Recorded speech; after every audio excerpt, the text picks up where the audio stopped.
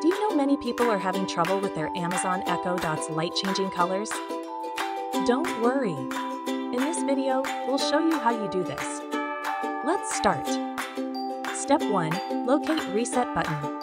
Locate the Reset button at the base of the ECHODOT, use a paper clip, press, and hold it for 5 seconds. Step 2. Observe light shift. Observe the light ring on your device. It will turn orange and then blue. This indicates the start of the reset process. Step 3. Wait for restart. Wait for the light ring to switch off and on again. It will turn orange, showing that your Echo device is in setup mode. Step 4. Open Alexa app. Open the Alexa app on your device. Step 5. Connect and register.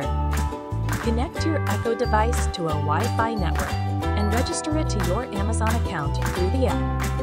After completing the explained steps, your ECHODOT should be successfully reset and registered to your Amazon account. Still need help? Visit our website for the complete manual. There you will also find questions and answers from other Amazon users. Did you find this video helpful? By subscribing, you help us continue to answer users' questions. So, subscribe to our channel.